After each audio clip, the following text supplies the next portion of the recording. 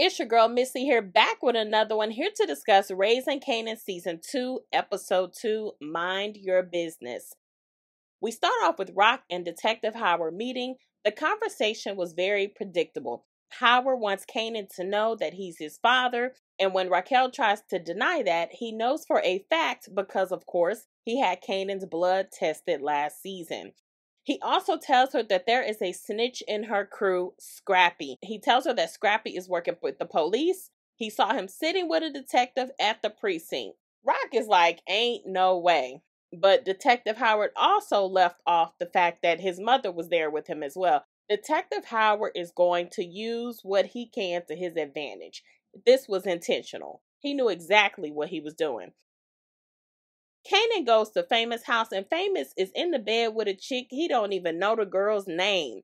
So his mother, Miss Fig, comes home, and she is pissed that he got a chick in her house, and money is missing out of her purse, and she think he took it to get drugs. So Famous needs to chill. Throughout this whole episode, people were mentioning that his smoking is becoming too much. Lou, Jessica, his mother, sometimes you got to realize the problem is you. Is Famous going to have a drug issue? Is that going to be his downfall? The next scene with Marvin in therapy had me cracking up. When discussing what their triggers are, Marvin states that he had none, and he proceeded to get into it with Gerald, another one of the guys in the class. But Gerald did kind of pop off and say that Marvin wouldn't be there if he didn't have any triggers. And my whole thing is this: Gerald should have stayed in his place. Nobody was talking to you. You don't run this class, so you be quiet. Marvin had me cracking up. I personally thought he handled it well, but did y'all see the look that he gave Gerald? I'm like, woo, I hope he don't see Gerald on the streets because it's over for him. Who do y'all think was tripping in this instance? Marvin, Gerald, or both? So Juke goes to Rock and asks her if she remembers her mother. And Rock tells Juke that Kenya was a good singer and she is the one who gave Juke her gift. And then she goes on to explain that sometimes as a mother, bringing a child into the world is a lot of responsibility. Rock doesn't know the exact reason she left, but it could have possibly been that she felt like she was not cut out to be a mother, and Rock respects it. And of course, Juke is like, nah, I can't respect that. And she has every right to feel that way because she was the child on the receiving end. So how do you feel like you're not cut out for the position when you had a whole child? At that point, you got to do what you got to do. I love the relationship between Rock and Juke. Miss Bingham is still trying to pin her daughter's murder on Jukebox. She's adamant that Juke is the one who provided the drugs that killed Nicole. The Binghams are acquainted with the mayor, and he had someone with them to observe the proceedings when they were at the precinct. Miss Bingham wants Burke fired. She feels like her daughter's blood is on Burke's hands. So although the captain spoke up for her, he's upset too. He's looking out for the department, but he feels like Burke messed this up. Where do you all think they're going with this storyline? Burke may be getting into some trouble. Rock, Marvin, and Lou have a conversation about Scrappy being at the precinct. Lou is saying that it wasn't Scrappy. There's no way that Scrappy is a snitch. Scrappy straight bled for them and lost the whole eye. So how is someone who has been down for them and gone through all of that all of a sudden a snitch? It makes no sense. So Rock tells Marvin to talk to Scrappy and see what Scrappy has to say. Royale comes in and Rock tells him that the activity he has going on is bringing the police, and that's bad for business.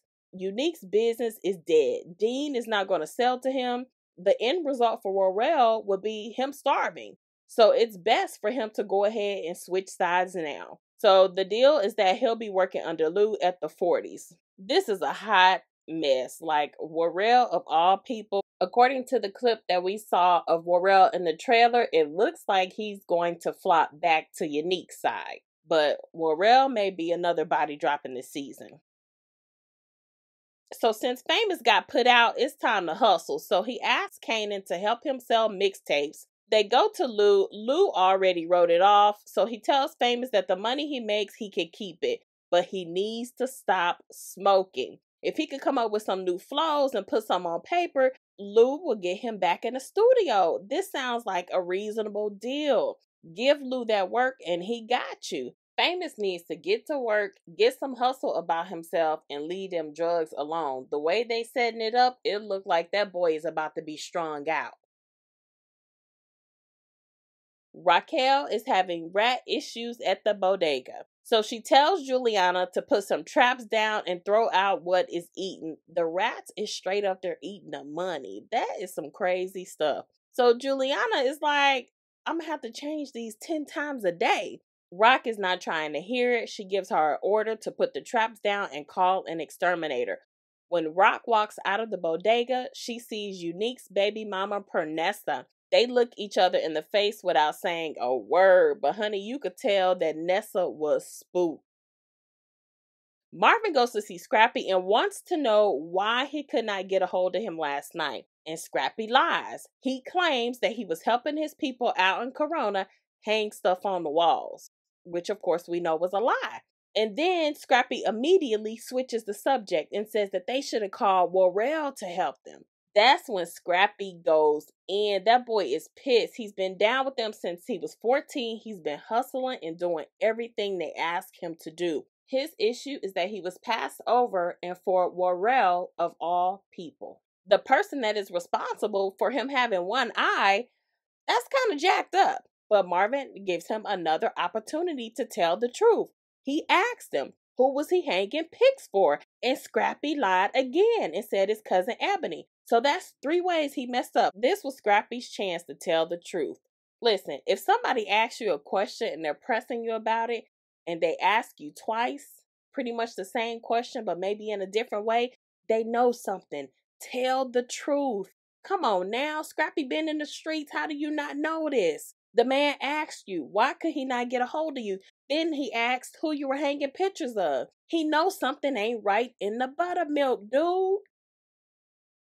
Rock is meeting with a realtor and the offer is a 4-bedroom house, 3 bathrooms in Hollis. So Rock asks her about more pricier neighborhoods and the agent is treating her a certain way because she's black and tells her that the homes are pricier and you have to have strong credit, proof of income, last 2 years tax returns to get a pre-approval from a mortgage lender.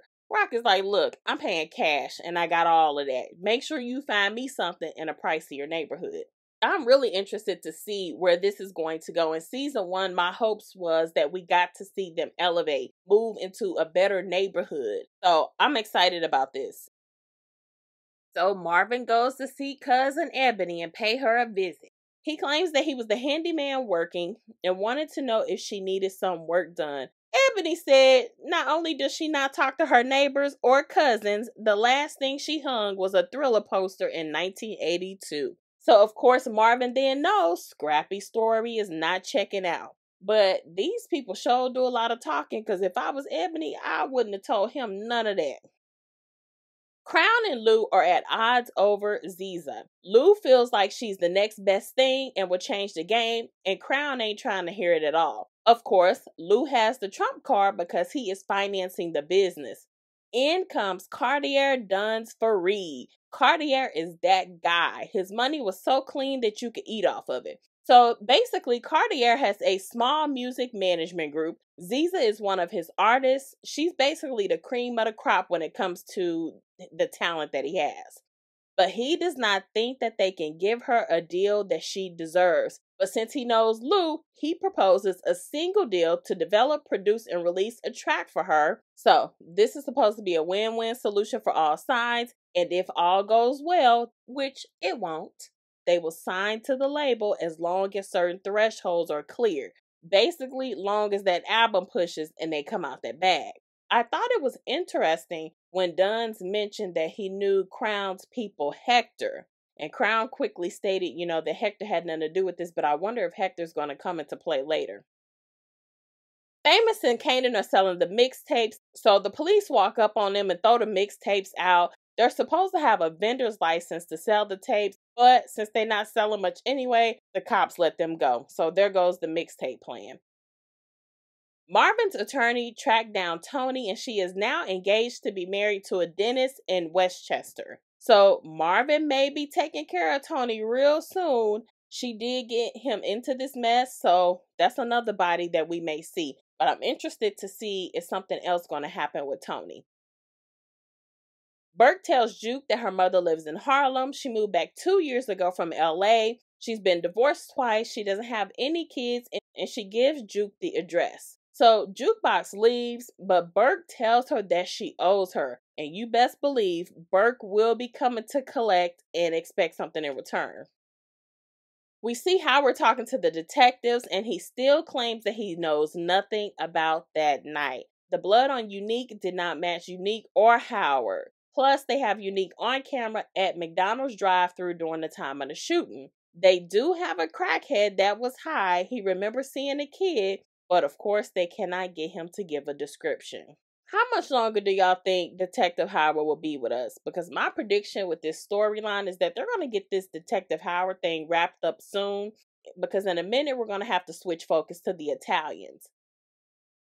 Rock tells Kanan that Detective Howard is talking crazy and he may step to him talking mess. So Rock claims that she was trying to just give him a heads up. Rock is trying to cover her bases and plant doubt in Kanan's head in the event that Howard says something to Kanan about being his father. Kanan is scared. Rock told him that Howard didn't remember nothing, so he's scared to know, like, dang, this dude straight remembers what happened.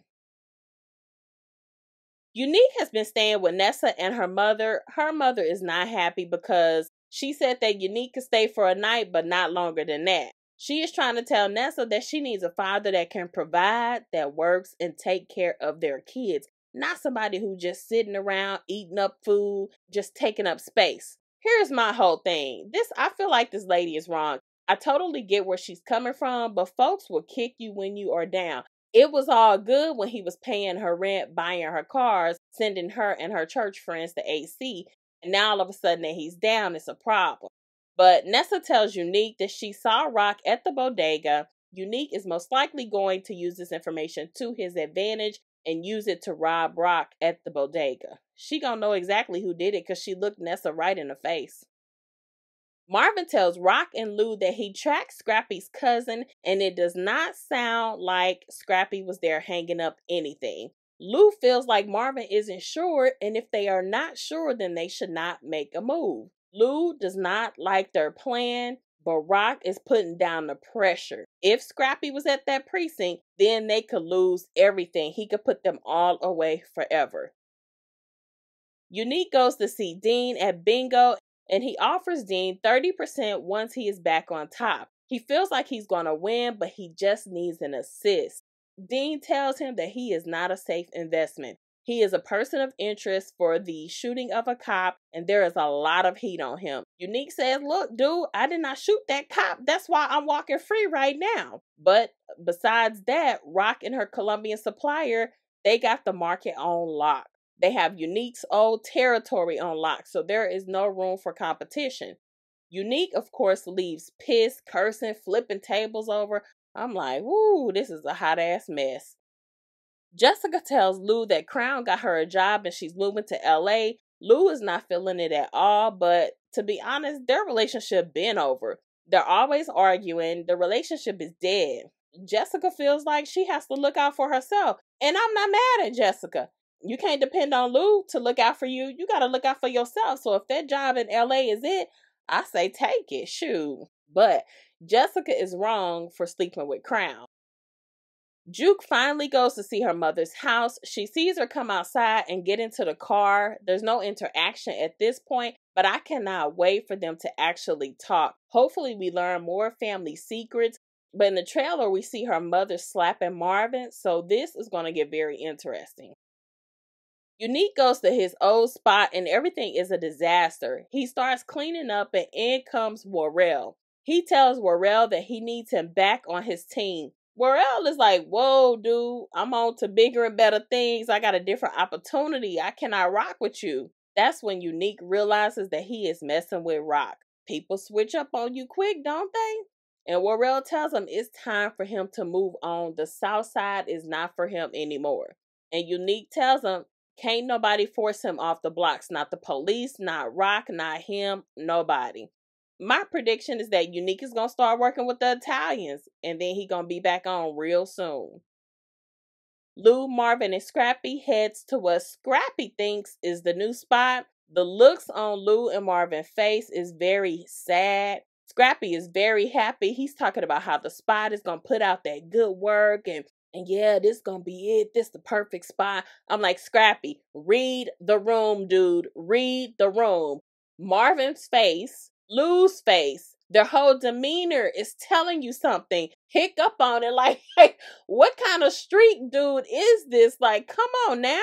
Their whole demeanor was off and you're not reading anything because you're too excited.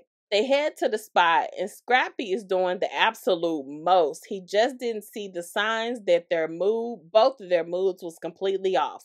Rock puts a gun to Scrappy's head. Scrappy realizes what's going on and he's like, no, man. I felt so bad. That's when Rock shoots Scrappy. That boy hit the floor and I was like, wow, this somebody who straight been down with Rock. This scene was so sad. I hated to see Scrappy go. I feel like his mom was the CI, and I just don't feel like it was Scrappy. He was loyal, but unfortunately, he made many mistakes. Rock told him to stop going to his mother's card game. Had he not went to that card game, he would have never got arrested and been in that precinct. Scrappy's death, to me, is on him. And then not only that, he continued to lie. But anyway, we're going to break that down in another video. That is my recap. So what were the highlights of the show? What did you like? Did you think it was pretty good? Or what do you think about Scrappy and what happened? This is a rough one. Down since he was 14, y'all.